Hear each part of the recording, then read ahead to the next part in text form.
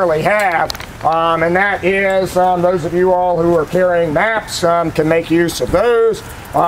We also have a chance to look a little bit at the terrain and landscape before being introduced to it when lead and iron missiles are flying through the air at us.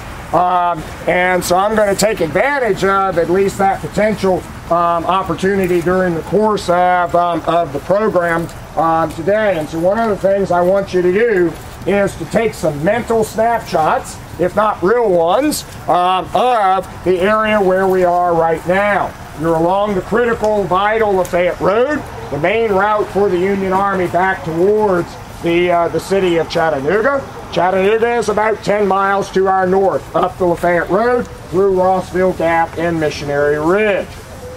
For the Union Army, as they are now essentially consolidated, all the elements back together again, this is the main route that they should be expecting to use to get positioned back closer to Chattanooga if need be.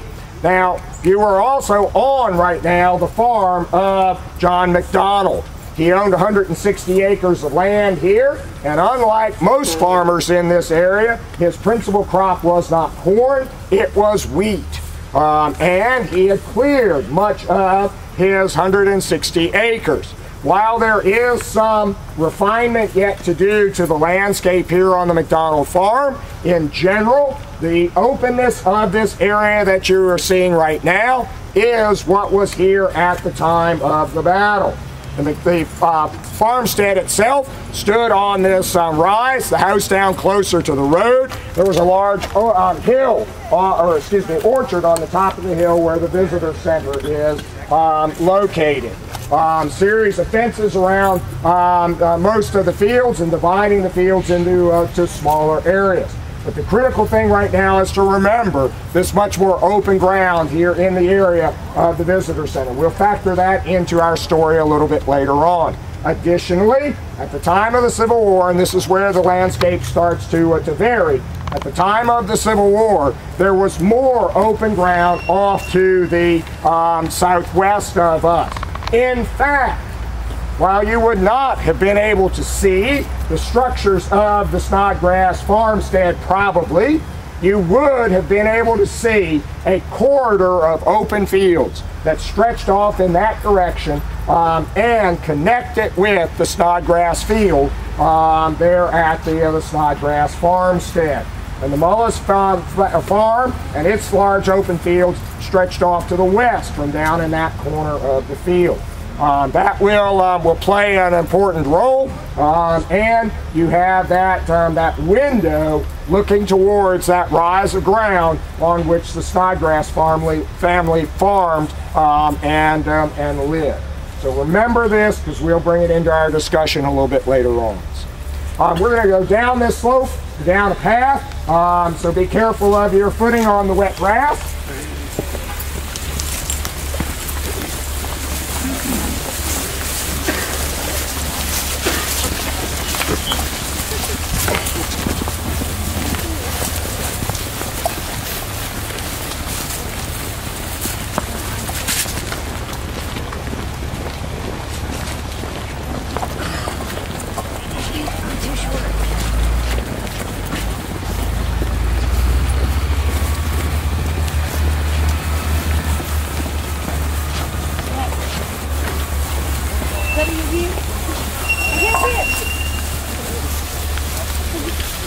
Be careful of your footing over the next 100 yards or so. There's a series of little sinkholes out here.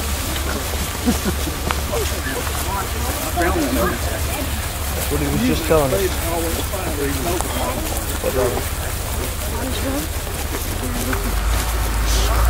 Yeah, be careful. I think they can hop. Important landscape element that I want to point out to you is this very road that we are standing on, and most of you all are looking westward along. A road that is today too greatly overlooked, because you are presently standing on the 1863 alignment of the McFarland Gap Road. Today, most of you all know that what is called McFarland Gap Road is the westward arm of the intersection there at the traffic light. Reed's Bridge Road going out to the east, McFarland Gap Road going out to the west. But at the time of the Civil War, only a farm lane ran westward from up where the traffic light is today, from up at the intersection of the Lafayette Road and the Reed's Bridge Road. The main road to McFarland Gap was this alignment right here. It left the Lafayette Road at this point. There was a tenant farmer's residence at the intersection. The road ran westward into the woods, and then in the woods about 1/2 mile, arced a little bit northwestward in the area of the Mullis Farm, and then joined what is today the modern alignment out about 1 mile to the west of where we are right now. Why is this important? If the Lafayette Road is cut to the north of here, what would be another possible route of the Union Army's escape from the battlefield? Through McFarland Gap in Missionary Ridge instead of Rossville Gap. And so that morning, this road is going to start factoring into the consideration of the Union line as well. Today, you can follow part of this historic alignment into the woods about 1/2 mile, but then the alignment is abandoned and today privet choked so that even in the winter time it is basically impossible to follow that alignment. But some of you all who are from the area will know that out on McFarland Gap Road on the battlefield side there are two small parking areas with gates. The McFarland Gap Road joined the present alignment at the second or western gate. Came in out of the privet from the southeast. So, all right, well, we're going to walk on further.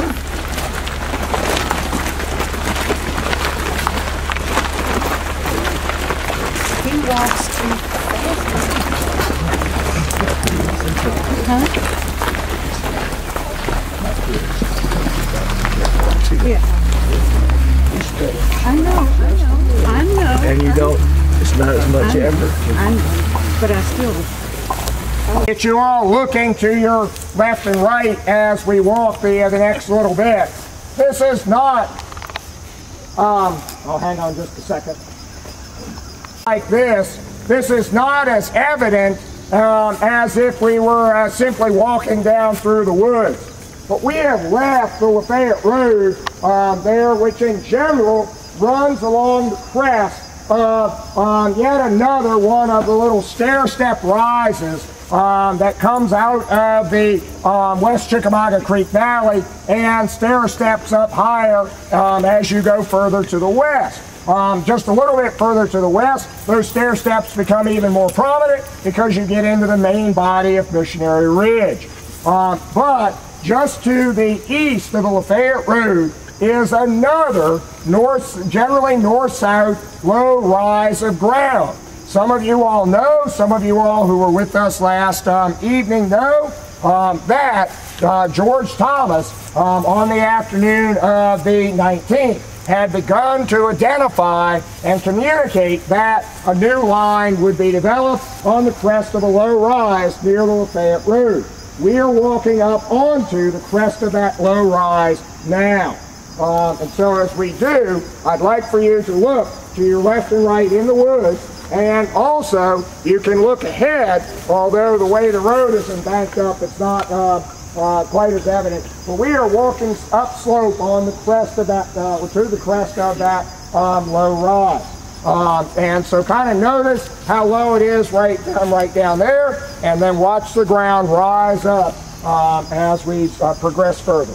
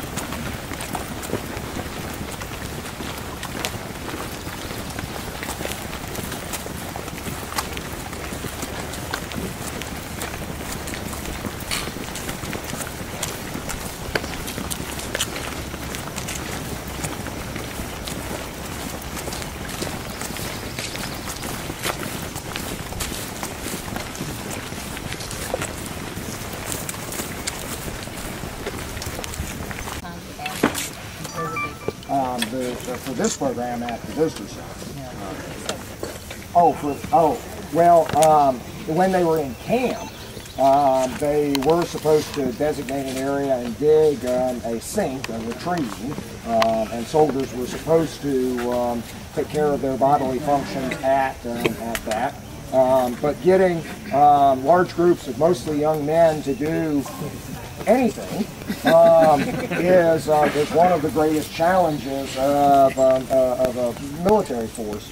And so there were regular violations of the camp police regulations. And so the NCOs and the officers were always looking out for a soldier who was relieving himself rather than taking the time to go to the sink or the latrine. And this, particularly in a day when they don't understand germs and disease, this becomes a real problem in camps when they're in one place for a longer time period, and it only fosters more disease. Now, while they don't understand germs and disease, they do generally understand that the cleaner a person is, the cleaner the place where the person lives, the less likely that person is to get sick. And so that's why they don't want the men simply standing by the nearest tree where they're bivouacking. They want to have that designated area. And in general, Confederate camps are far dirtier, nastier than Union camps. And that's reflected in the disease rate in Confederate units at different times of the war at different places. Now, on a battlefield like this, that's not necessarily a consideration. Particularly in camp, they tried to have designated areas. They also knew in general that you want to have, if you're camped along a body of water, you want to have your sink or latrine downstream, and your camp, particularly where you get water, upstream. Except if you're a unit camped downstream of another unit.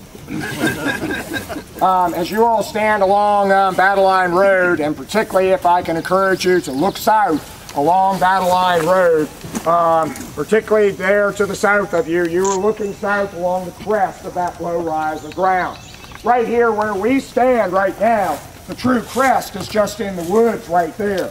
But that's because of this little bump in the terrain, kind of a little flat knoll on the low rise right here. And as the Union line developed, they are going to actually have to push the line out just a little bit in front of the crest to be able to cover the low ground there. But in general, you are now looking south along the crest of that low rise of ground.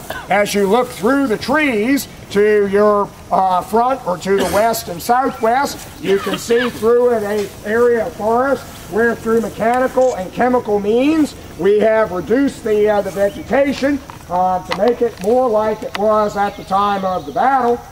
As you look through the trees, you're looking downslope into the Kelly Field, and then across the Kelly Field you can see traffic moving north and south on the Lafayette Road. This is that low rise of ground that Thomas had identified. Bears and Brannan's divisions having arrived in the Kelly Field on the morning of the 19th, and then advancing out to the east. Thomas made his headquarters, if you wanted to say he had to have a place, essentially the Kelly Field, and repeatedly during the course of the 19th. As first Brannan, then Baird, then Johnson, then Palmer become engaged out to the east, Thomas rides back and forth between the Lafayette Road at the Kelly Field and the area of the fighting. As he did that, he observed this low rise of ground just in the woods to the east of the Kelly Field, and running basically north and south and parallel with the Lafayette Road. And it was by afternoon that Thomas begins to think of this low rise of ground as the piece of terrain on which to anchor or build, or at least designate, a new line. As a result of the fighting out to the east, the divisions out there had become rather attenuated, and by afternoon you really only have Johnson's division out there, Baird with 2 brigades going out to support Johnson, and Palmer in the last part of his fight with Cheatham and Stewart is so shattered that it is going to be unlikely that he can stay out there. And so Thomas rides out to tell Baird and Johnson that at dark they are to pull back to this low rise of ground. Because there is a lull at that time, he brings Baird and Johnson back here and shows them this low rise of ground so that they have some idea before darkness sets in as to where they are supposed to locate. Even before dark, even before the Confederates attack one last time just before dark, Union units that are going to build this line begin to arrive. By late afternoon, with the repulse of Stewart and the last of Cheatham, Palmer's generally shattered division is ordered out of the woods in the area of the south end of the Poe Field and other points nearby. And Palmer is ordered to bring his 3 brigades, Hazen, Cruft, and Gross, back to the Kelly Field and reconstitute them. Reorganize a little bit, rest, resupply with ammunition, and await the next message. And so as darkness begins to settle on the battlefield, Palmer's division marches up from the south and into the Kelly Field. Many of the men, having now fought all day and having had, or at least all afternoon, having had little opportunity to eat something, it's starting to get cool. Little fires will be kindled in the clusters of the regiments of those 3 brigades. At that time, they are not taking up any position. They are simply gathering, reorganizing, resupplying with ammunition. Just as darkness begins to settle, particularly in the woods, some of the troops of Johnson's division actually begin to make the preparations to move back to this line. But just at that moment, Claiborne's division is going to attack out to the east of us. And it is going to delay the relocation of Johnson and Baird's troops delay their relocation back to this position.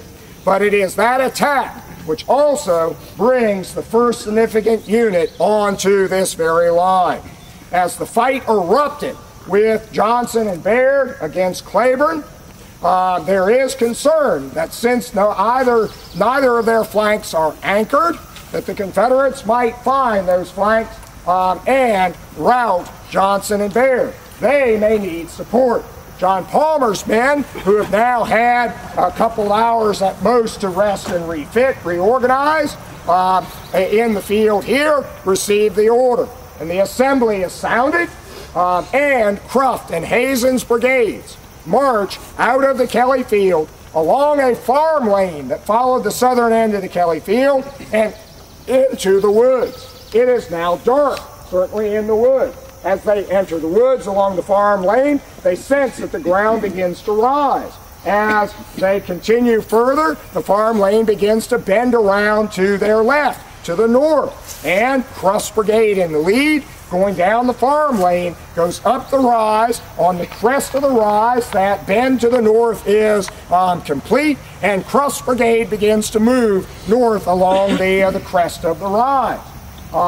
And recognizing in the dark that this might be a good place to form, Cruft's brigade, followed by Hazen, then begin to deploy to potentially move out to the east.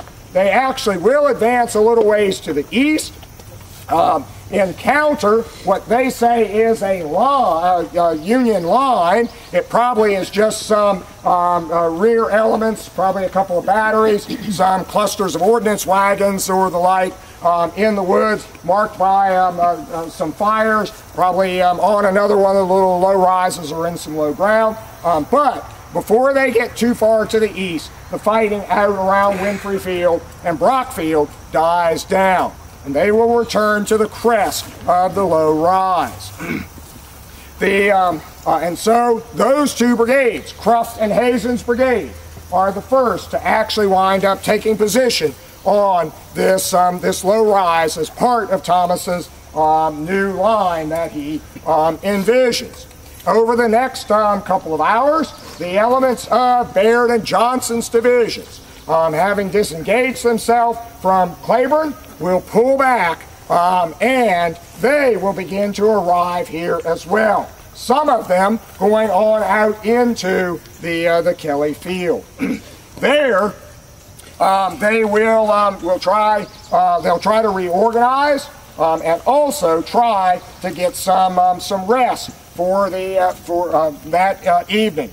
It gives them a chance to also resupply with ammunition, and it also gives them a chance to start thinking about what had happened to them during the course of the day.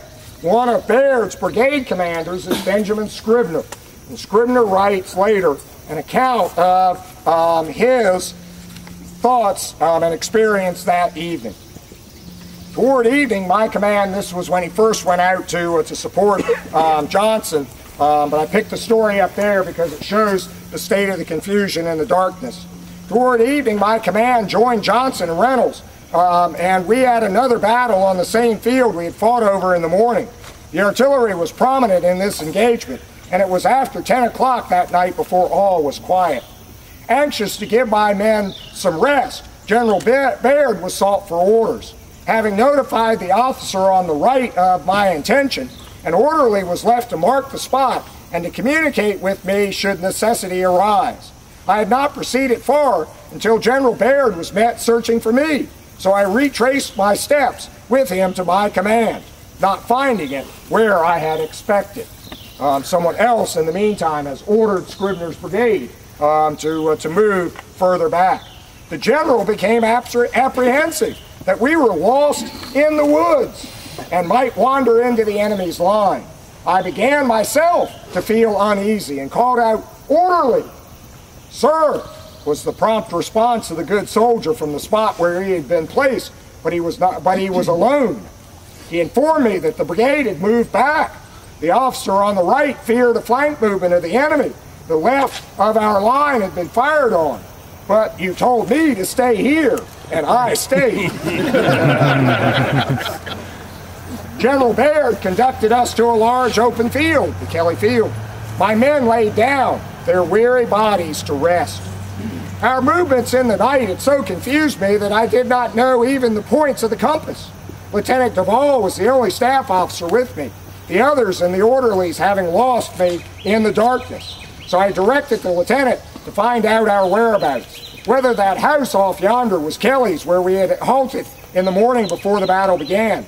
He was urged to learn all he could about the events of the day and to take 2 canteens along and fill them with water. I tried to impress him with my locality in order that he might find me when he returned. So I sat down upon the ground, holding the bridle of my horse in my hand to await news and water. But I waited and waited, but did not see him again until morning. He too had lost me. My condition was indeed forlorn and miserable. A cup of coffee that morning was the only nourishment since the evening before at Stevens Gap. My inflamed eyes itched and burned, asthmatic coughing and breathing, and all the discomforts of hay fever added to my sorry plight. At length, pity for my poor horse, who had fared no better, diverted my mind from my own privations to his. A rail fence was found to which he was hitched, but in removing the saddle of my pistols, my pistols fell from the holsters, and with all my groping about, I was unable to find them. Observing a light in the woods at some distance off, I called out and found that it was the bivouac of Simonson's battery. They knew me at Perryville, and a party of them hastened to my assistance. They found my pistols, made my fire, spread my blanket before it, and would have shared their supper with me had I permitted them to rob themselves. I was soon alone again. It would not do to fall asleep, even had I felt like doing so, for I was anxious about the coming of my staff officer. More than 23 years have passed away since that distressing night. Other horrors have since filled my mind, but the long, painful vigil of that night of gloomy forebodings is yet fresh in my memory. As I crouched brooding over my lonely fire, the incidents of the day passed in review before me, renewing each sad scene. I was surprised and shocked again and again at the bleeding bodies of much-loved comrades. I mourned again over the prostrate form of Lieutenant Colonel Maxwell of the 2nd Ohio, whom I had assisted to an ambulance after the battle of the morning. He was shot through the lungs, the bullet entering his breast and making its exit at his back. He wore a light buff vest, which was soaked with his blood, which made him a ghastly spectacle to look upon. His own father could not have embraced and wept over him more fondly than did I. He was not dead, and ignoring my cause of grief, tried to console me for the reverses of the day and encouraged me with hope and ultimate victory, as if my disasters caused my emotion. He was a favorite officer, and I was sincerely attached to him. Imagine the thoughts that went through the minds of all of those that night. The next morning at dawn, the improvement or the further work on this line will begin. Now, of course, the Confederates were expected to attack at day dawn, but they do not. Those of you all who went with Anton a little while ago have learned part of that story about why they do not, but particularly with that coming of dawn and daylight, the Federals really have an opportunity to refine this line that will define their left for September the 20th. Down in Palmer's sector to our south, Gross's brigade, which had been left in the field the evening before, is brought up and put on the other line to Hazen's right. So all three Palmer's brigades are online. But soon, as the men began to construct field fortifications, which William B. Hazen says that Lieutenant Colonel Isaac Subin of the 9th Indiana was the man who initiated that effort. Subin coming to Hazen saying that since there is time, since there is material in the forest, that the men should be encouraged to build some crude field fortifications. Ideally, breastworks would have been desirable, and in fact, the many soldiers will call what is constructed eventually breastworks. But with very few tools, very few sets of shovels, picks, and axes, they're not able to do much more than create piles of limbs, logs, branches, rocks, sticks, stones, stumps, Mr. Kelly's fence rails, and other soldiers' knapsacks that are generally knee to waist high, providing protection to soldiers who are laying, crouching, kneeling on the ground.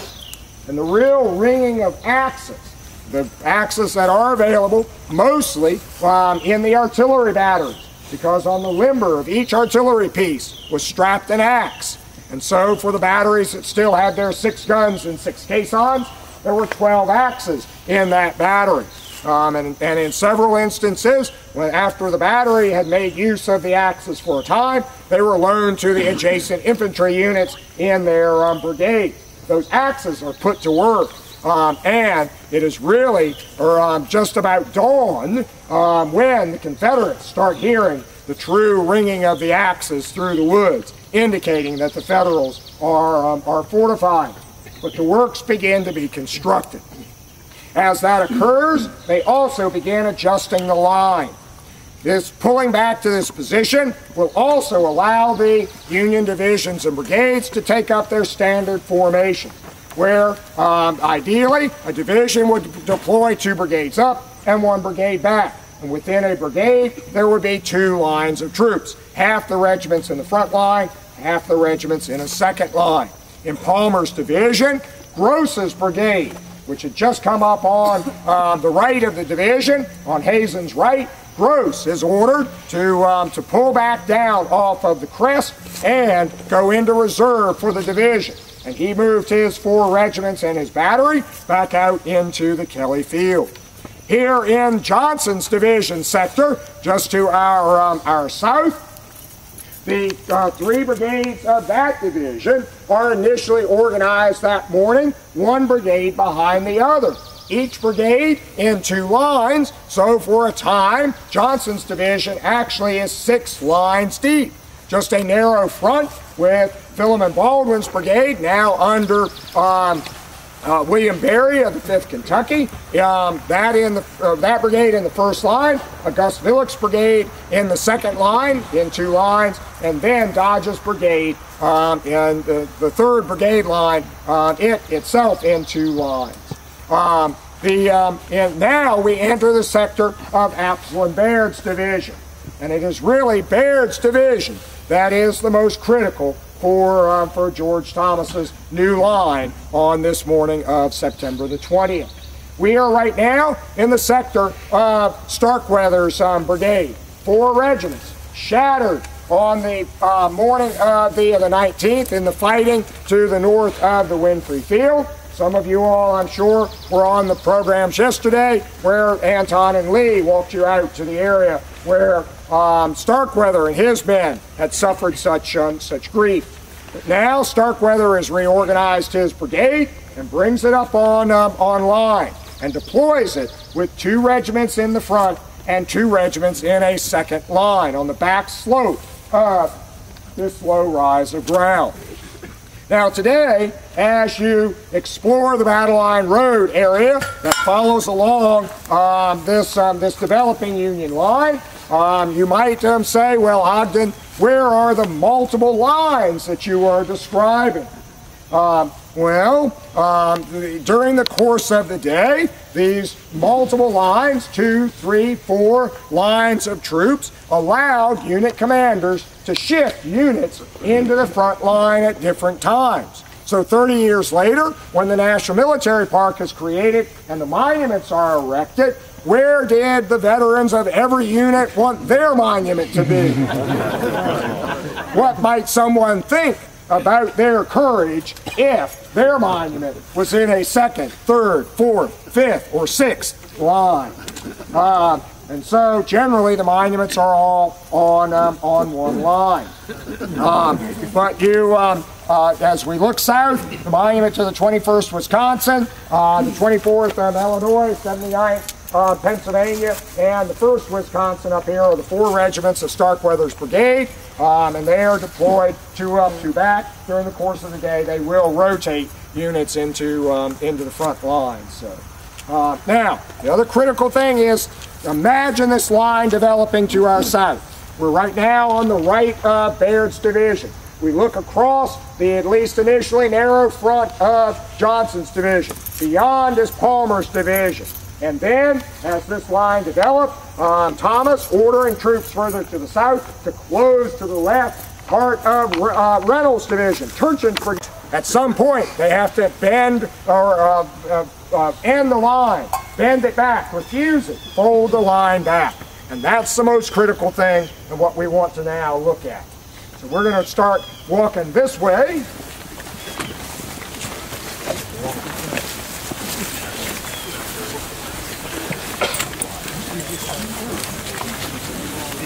Casualties have been as great as 50%. For others, it is 33 or 25%. But even for units that have taken relatively few casualties, they have lost men in other ways too. Some soldiers have indeed skulked to the rear to get out of the hell of combat.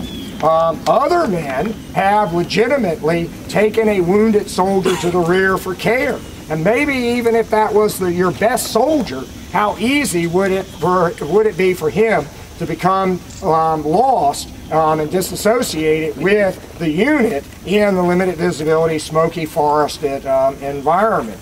And so these units have gotten smaller beyond just the casualties and killed and wounded. And some soldiers have simply dropped out from exhaustion. So a regiment that started out the battle, I'm just going to make the number easier right now for me since I'm a terrible mathematician. A regiment that started out at 400 men, maybe suffered 25% casualties, had 100 men killed and wounded. They might only be 250 or even 200 strong by the morning of the 20th because of all these other men who've become disassociated in one form or fashion. You'll read the official reports, and lots and lots and lots of the officers will say, "And none of my men straggled."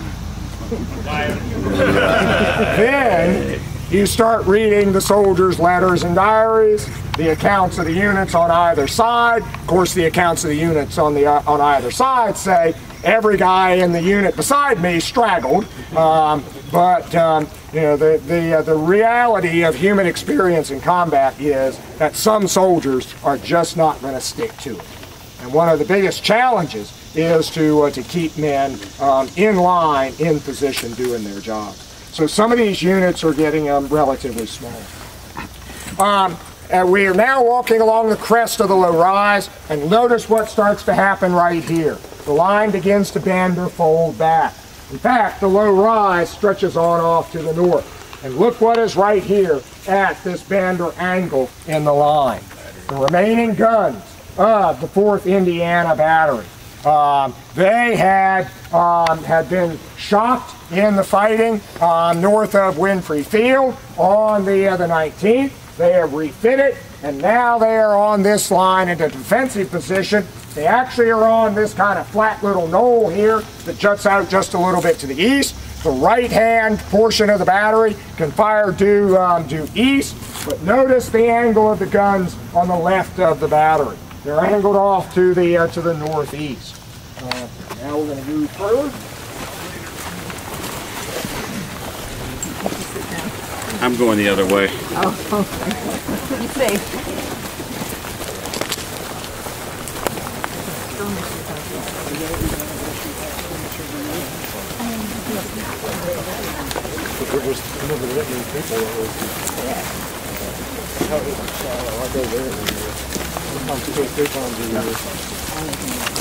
Off in this direction, right up the trail. You were looking right up the crest of the low rise.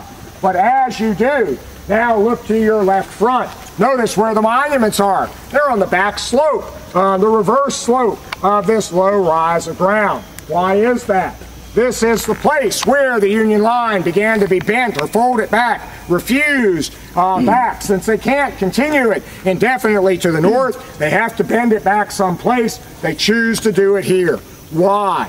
Because at the time of the Civil War, there was a large open ground here. It was a unique ecological community called a cedar glade. It's still here, but because the forest is today invaded with exotic species like Chinese privet, because of an absence of fire, the cedar glade is being choked almost to death. The cedar glade is a result of the underlying limestone. And it occurs in places where that underlying limestone is close enough to the surface that as it deteriorates, it creates a very basic soil condition. That deteriorating lime creates a very basic soil condition. And some plants will not grow there. Some plants like that environment, in particular, cedars. This was a very large cedar glade. It was a mile long, beginning here and stretching north along the crest of the low rise, draped over the crest of this low rise, 50 or 75 yards on either side of the crest. Today, if you walk up along this trail to the north, this cedar glade stretched all the way up to Reedsbridge Road and just beyond. And as you walk along that trail today, you can see the little knots of it as it has been choked down. Today, I kind of describe it like a necklace with a few beads or pearls along it. Instead of being one big continuous area. Now, you get a little sense of it. It was kind of a grassy field if you look right back there just in the edge of the woods. The big reason that you have some grass just growing inside the edge of the woods and under those cedar trees is the nature of this cedar glade ecology. The underlying limestone propagating certain types of plants and not others. Many of the soldiers will describe these cedar glades on the battlefield, and there were many of them. Today, all of them have been squeezed down to almost nothing. They describe them as old fields. They look like an area that a farmer had once cleared and brought under cultivation, but had then abandoned. And in fact, if some of those soldiers had gotten out in them and kicked around in them, they would have said, well, I know why the farmer abandoned this. It's full of rocks. You can't farm this. Well, it was never actually farmed. But to somebody not familiar with cedar glade ecology, it would have looked like an old field. Well, try to imagine an old grown-up field with some cedar trees around it and scattered through it, stretching northward and being able to see almost a mile to the north. Why did they bend the line back here at the south end of the cedar glade? What does that mile-long open area, 100 to 150 yards wide, provide? Yes, fields of fire, but even more important than fields of fire is fields of observation, because you want to be able to see the enemy. What end of the Union line is most important? The left. If the enemy is going to attack, they're in this area, they're going to almost certainly have to cross that cedar glade, that open area. And they could be observed, early warning could be obtained, and then, should they attack, you then have a better field of fire at a greater range. And what did they put right at the south end of the cedar glade? Guns of the 4th Indiana Battery. And those guns, echelon just a little bit further to the left, could fire right up this open ground to the north. So the line now bends back here. The reason the line of monuments, that for the 38th Indiana, the 94th Ohio, 33rd Ohio, 2nd Ohio, the reason they make this kind of arc right here is the men are right at the edge of the woods, where the woods begin again at the edge of the cedar glade. What does the woods provide those soldiers? Cover and concealment. And you then have the open ground in the front. Now, yes, these soldiers along this line are in a reverse slope defense. They are behind the crest. They have limited fields of fire. But if the enemy is going to attack here, what does the enemy got to do? Come from the east, out of the woods, into the open ground, climb the eastern slope, and then they're going to be silhouetted against that crest, brought under fire from the front, and what's going to come into the flank of those attacking enemy soldiers? The artillery fire from the south of them. So this might not be the most ideal position, but does it provide the Federals some advantage here? Was it the brigade commander's judgment, or did Baird tell him? Well, that's not entirely clear. Someone did. In fact, here's the 198 guys now. So.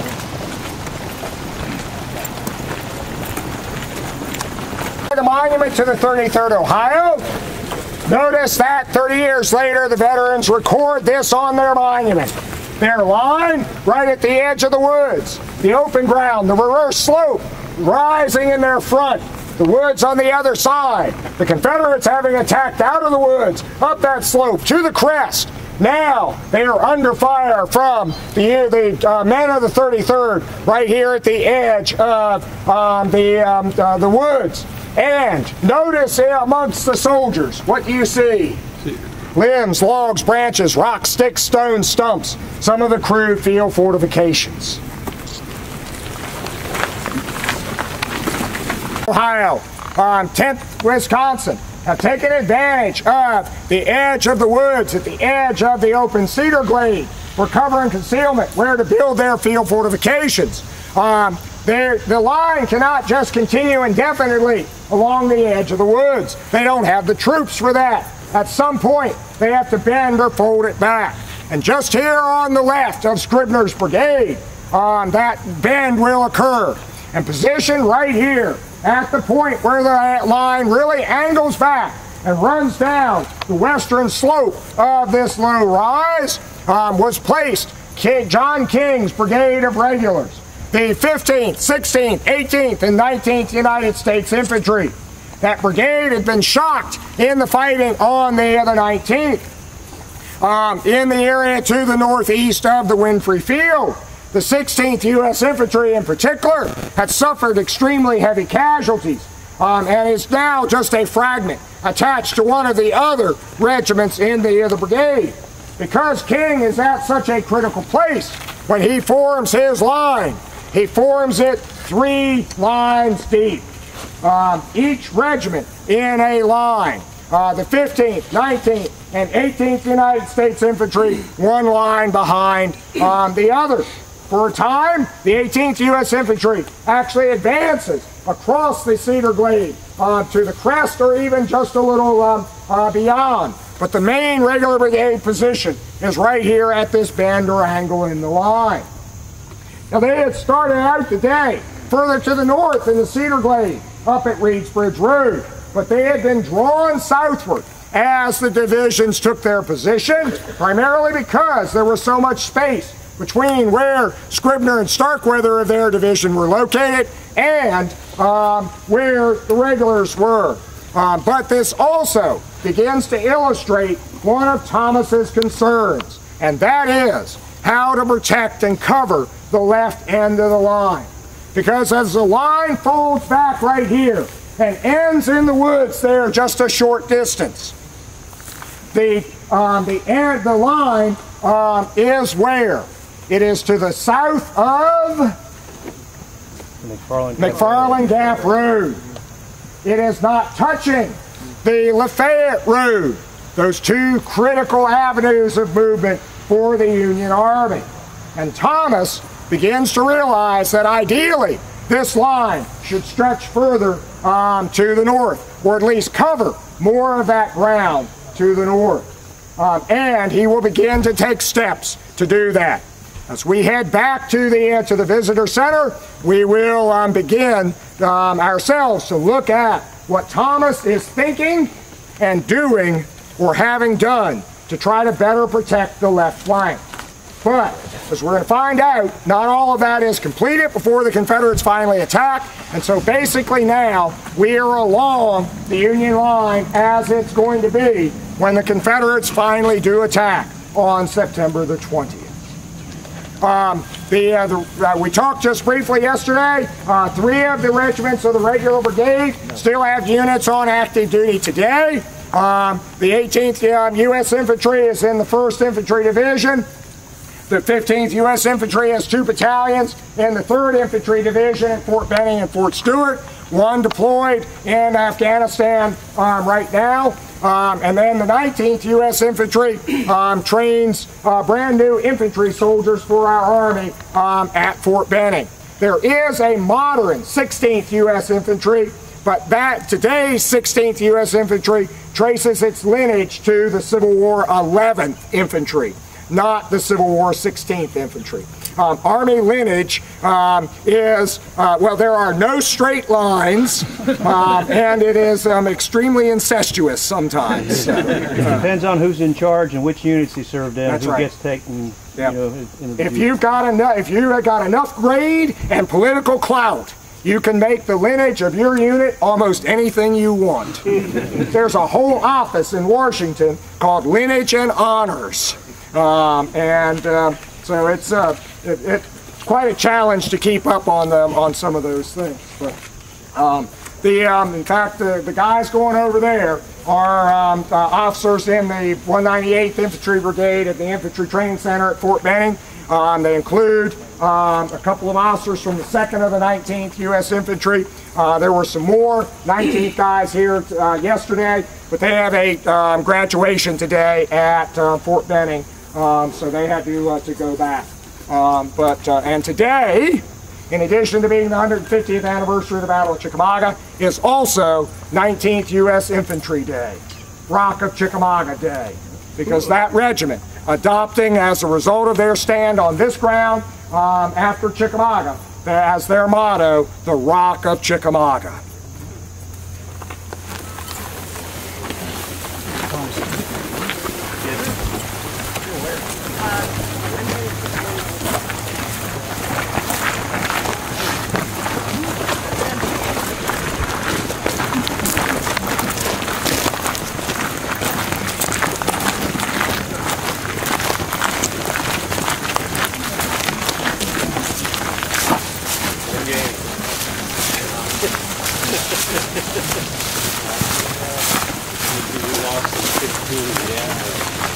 14th monument.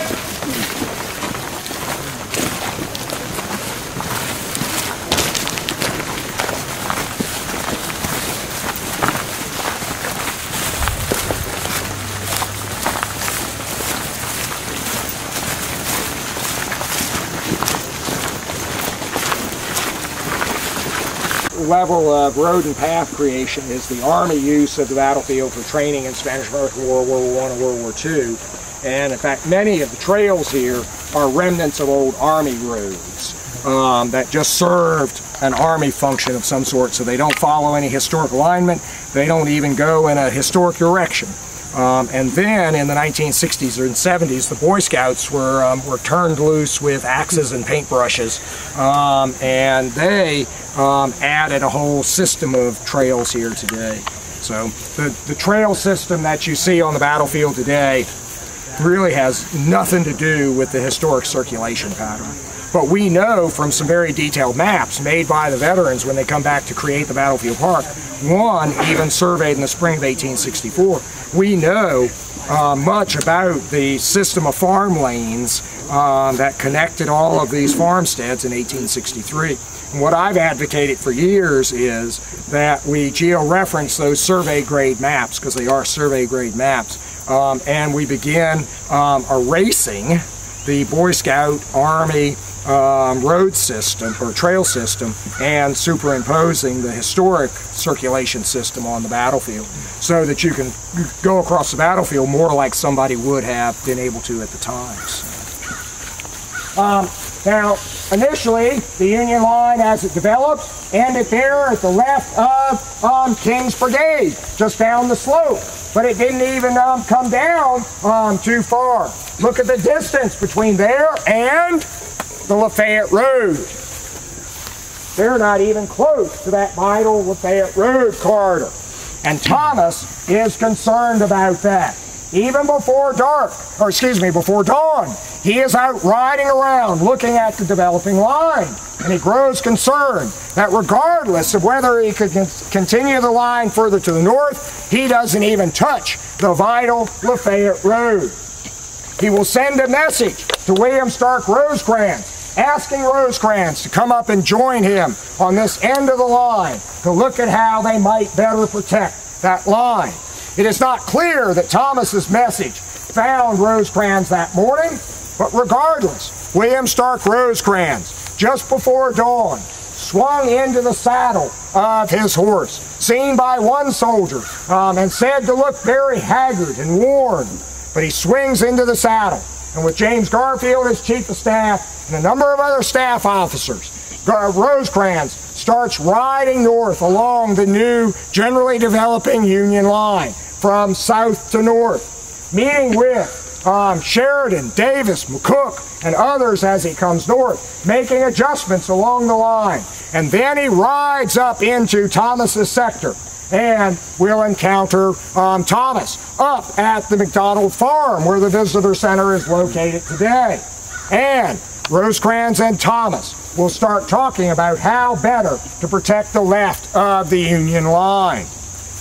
This discussion, which I'll illustrate elements of as we work our way back, will result in the movement of more troops up here onto the left. One of the first and easiest things that could be done was to simply move Dodge's brigade, which was the 5th and 6th lines in Johnson's 3-brigade deep column, move Dodge's brigade over here to the left. And George Dodge's brigade, shattered by the experience against Preston Smith's division the evening before, is moved over. And you see the monuments right here. They are deployed on the left of the regular brigade, and they are deployed facing essentially due north. But still, Dodge's small brigade does not extend to where? To the Lafayette Road. And Thomas still has concerns.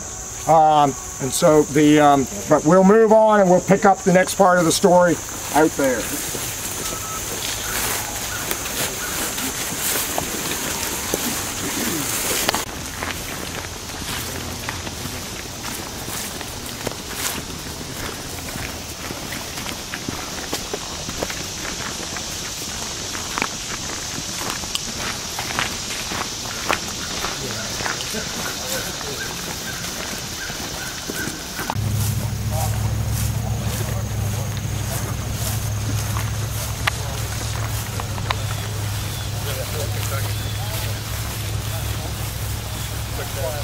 Ain't